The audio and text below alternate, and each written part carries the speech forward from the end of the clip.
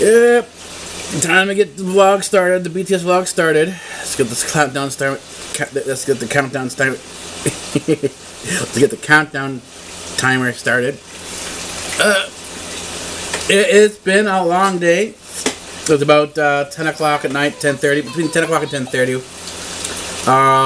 And we're beginning the BTS vlog for the weekend. This is the weekend BTS vlog that will cover from November 18th to November 11th. So it's a multi-day vlog as we go with the weekend. As we always do things. Rather than doing a Friday, Saturday, and Sunday vlog, it's one long vlog. I got a lot of work done. I'm watching a cartoon now for my IPTV. Got a whole new series of cartoons to watch. There's two cool sources I've got for cartoons. I was able to set up the channel for to do the work on the ghost hunting. It's going to be on the AP Space TV. That's the new channel that I've got now. It's not really new. I've sort of redid the channel. I'm redoing some of the channels to fit more in with some of the research, because you can't do all the research and put all the notes together on one channel. It has to be spread out according to subject and top. You know, it has to be organized properly amongst a different variety of different we call them notebooks. I mean, this particularly the InstaVlogs are actually a multiple variety of vlogs, sort of counting, sort of taking account of the research that's going on here. It needs to be organized. It needs to be sort of categorized so that you can keep things in proper order. And so that's been done, and I should be either I was probably going to leave it till tomorrow.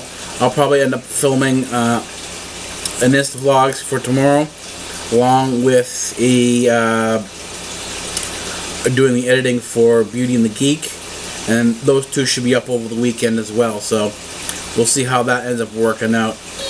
I've also tried out some new stuff in terms of improving the lighting here. I don't know how things are going to work out. I'll see on Monday. Monday will sort of will let me know if I've got an improved lighting situation here. But if that's not the case, I have some more options, and I'll be working on these options as much as I can. I don't have a lot of money to put into equipment. Most of my stuff is either refurbished or hacked. So that's the way that's done. This lighting option right now that I have is a hacked version. There's a third option that's also a hack that should fill in the areas with light as it's needed. So that's it for now. Well, not necessarily it. What I was going to say, talk about. Oh yeah, both the what you see, the documentaries you see on TV. There's a new, and has been for a while, there's a new sort of direction going in television where reality shows are not necessarily real, but rather they're a created reality or a dramatic reality created so that it entertains people. And this is a whole new field, an area called infotainment, edutainment, and docu-drama, where some of the stuff you see is true and some of the stuff you see is created. What's going to happen on this channel, Cyborg Alpha TV, and the network that I'm developing around it, all the stuff on here is going to be real. There's not going to be, in terms of the documentary, there's not going to be any infotainment, edutainment, or docudrama here. It's all going to be full-on documentary, full-on research. And if you're into that type of stuff, great, that's cool, because you're not going to have to sort of watch a show and wondering if what you're seeing is real or not real. So, and that's kind of what I did today. I was sort of looking at these different ghost shows and sort of looking at them and wondering, you know, what happens is when you watch these ghost shows, it's either they're just simply talking about stories. That's one show I watched from England, which was pretty interesting. It showed you a lot of different graveyards. And so just the scenery itself was interesting. But there was no actual ghosts there. And no evidence of ghosts, no scary noises or anything like that. But the other stuff that I've seen in terms of ghost hunters on TV as well, that are on IPTV, that are sort of linked across, they've been leaked across the internet on YouTube and wherever. They're all kind of fake. They're all kind of, you're sort of wondering, well, how do these people put these shows together and expect people to believe what's actually going on is going on? Because more often than not, it's up to the person's interpretation as to what's going on, and they don't curb their enthusiasm. Sorry for that pun there, a television pun. And it's more their enthusiasm, their assertion that something is going on rather than actually something going on itself. And of course, one of the most annoying things is that when you're trying to hear what's going on, and a lot of times you're trying to use your audio senses, your ears, to find out acoustically what's going on, your auditory senses, you can't do that because the background music is interfering with it. You know, so what if you got scary music playing in the background? If you're supposed to be doing this investigation for ghosts and want to see this is actually something that's real, don't cover it up with your fake stuff. But that's the way infotainment is. That's the way edutainment is. That's the way docu-dramas are. They fill in a lot of the missing holes in research with their own entertainment bits. And that's not for me, and it sort of puts a little damper on things in terms of where you want to go with research, because you find a lot of stuff like that. You can find a lot of sort of frauds. Anyways, I'm going to leave this for the InstaVlogs, and we'll sort of talk about this more on the InstaVlogs. And yeah, the weekend BTS vlog is now upon us. I will see you in a couple hours for the next segment. Yeah, it's just about 7 o'clock in the morning on Sunday, November. I think it's going to be the 8th. I can't tell right now. And yeah, I think it was a pretty productive day. I was able to get not only the Beauty and the Geek episode to the editing bay, but also a completely revamped InstaVlogs to the editing bay as well. So look forward to both of those on Monday.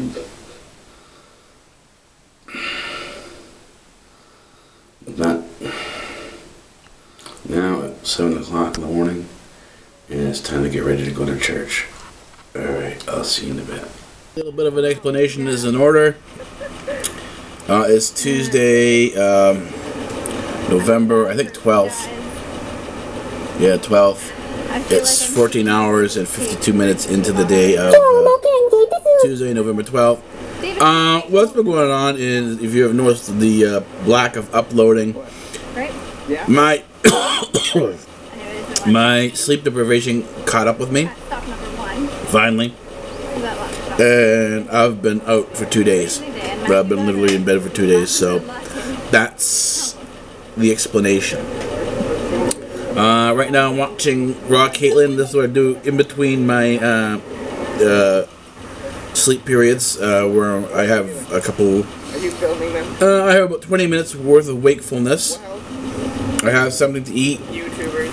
Something to drink. Fluids are important. And what's this? Caitlyn has no Halloween thing. And at this point in time, carbohydrates are important too, because your body's burning through a ton of carbohydrates. Actually, you did. Well, Not Halloweenified. yeah, everything should get back to normal tomorrow. And there should be an upload tomorrow. I'm gonna make some format changes to BTS vlogs. I've been sort of watching my own BTS vlogs, and I think there's sort of a need to make them more entertaining a little bit.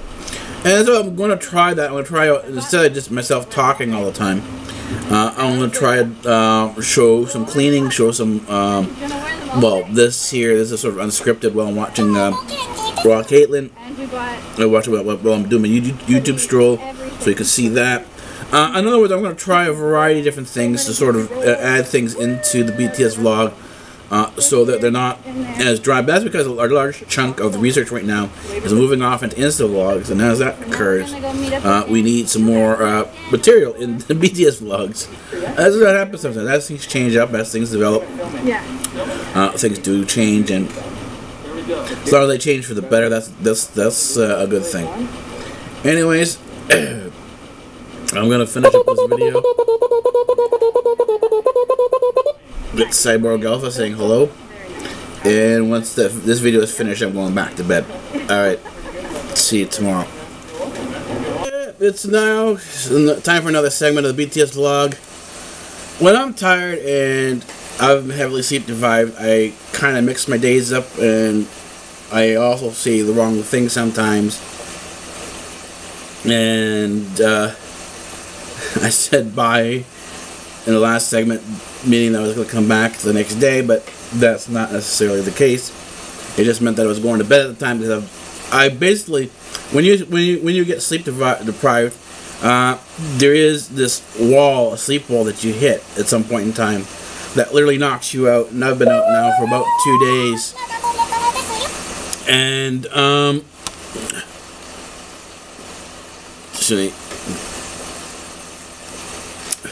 it does take a toll on you, and it does take a toll on your sense of time, because just because you're going to bed doesn't necessarily mean when you get up it's going to be the next day.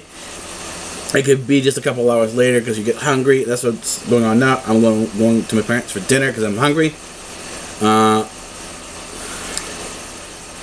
And I was also doing, when I'm up at this particular point in time, I do the YouTube stroll. Because I'm just sort of sitting here at my research desk. I do everything at my research desk, basically. So I eat, I drink here. If I'm out of bed, I'm here, just sort of relaxing, even though I'm not sleeping. And I went through the YouTube stroll, and I found out that one of the YouTubers that I'm subscribed to, and her name is Anna Soda Pop. That's her channel name. And she has Motivational Mondays, Thoughts of Our Lives, the video I was watching. And we kind of struck up a conversation about the power of positive thinking. Now, the thing is that a lot of times when you hear gurus and motivational speakers talk about the power of positive thinking, you can't maintain that hype for a long time. There's no way to do it. Most success comes from perseverance. That means you're going to have to struggle through failure. And that means, and it's really, failure is not fun. It's not fun to fail. But if you persevere through that failure, and the continuing failures that will come, depending on the level of risk that you want to achieve. Now, the riskier that your goal is, the harder it is to reach that goal in terms of the number of people who actually reach it.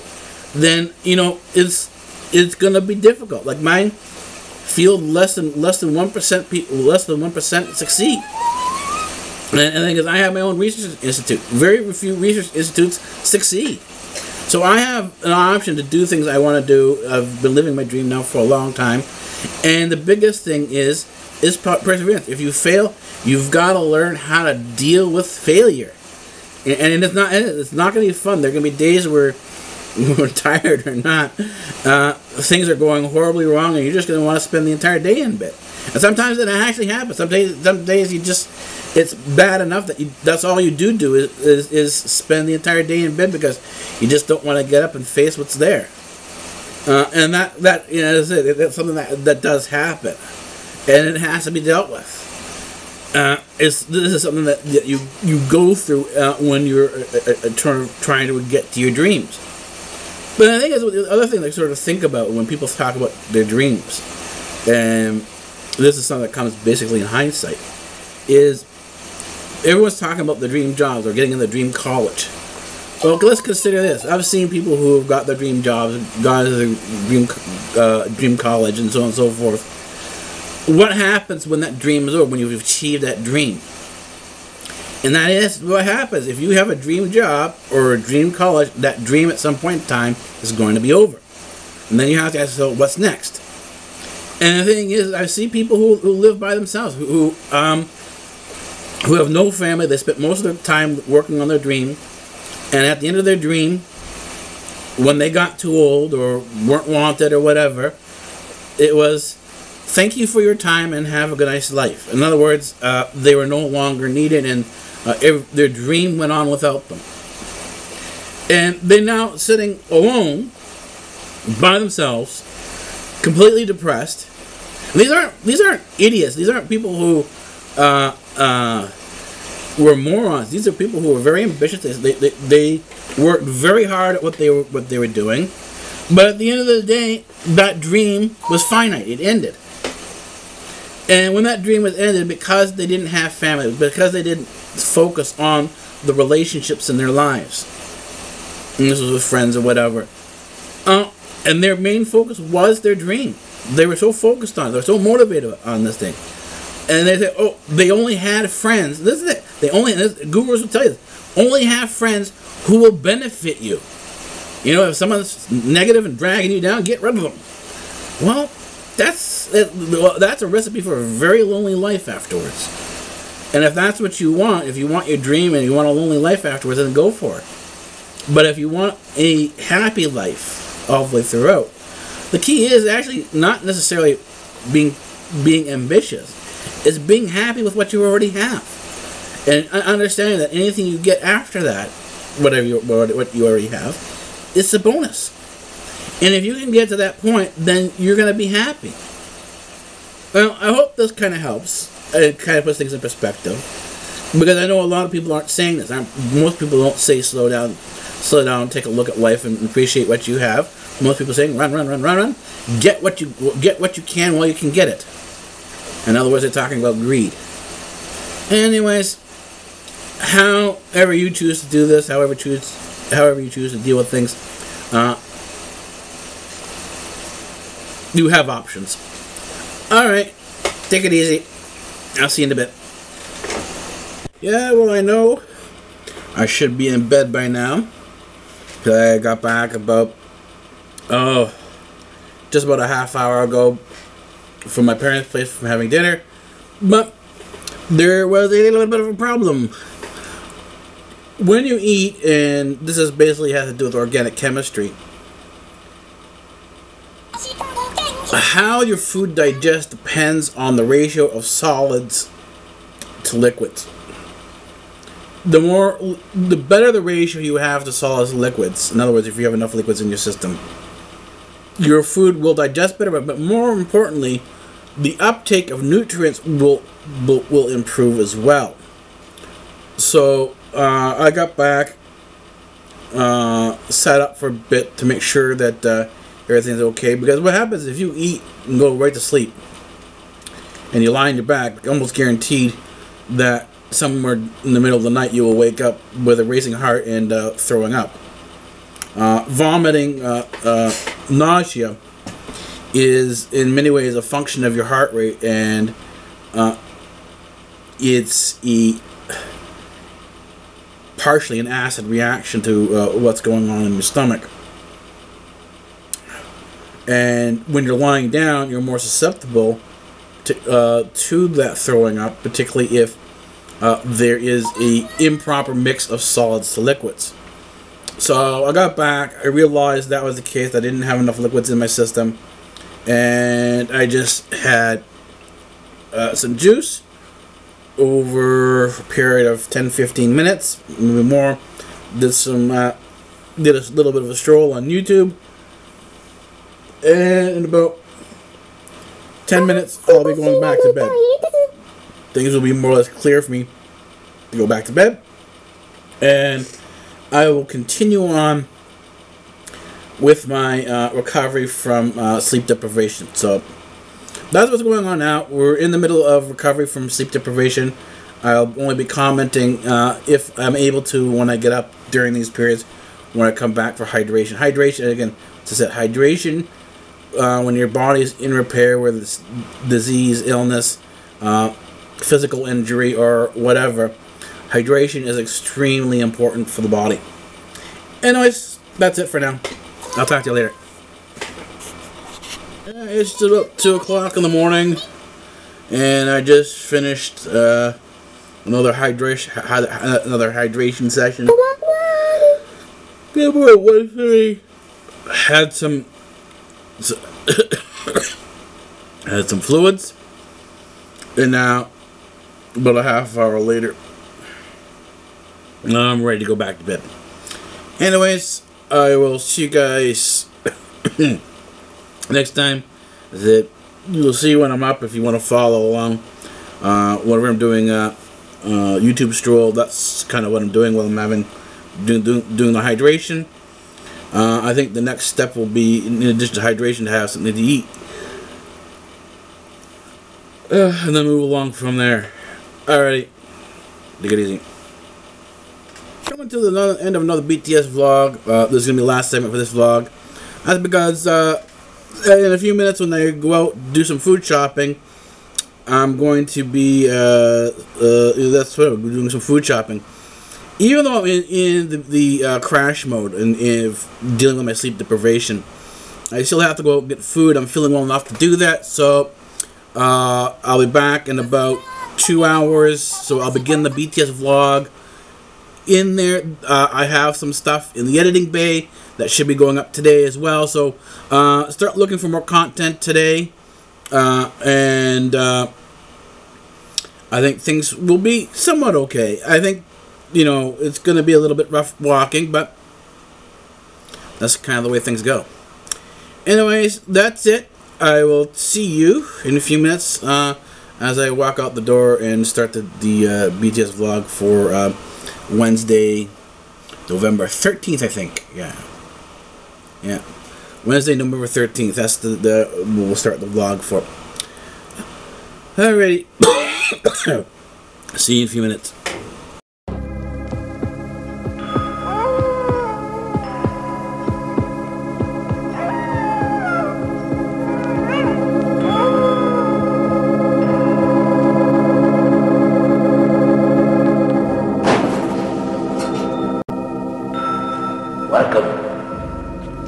Welcome to the library, and I am the librarian.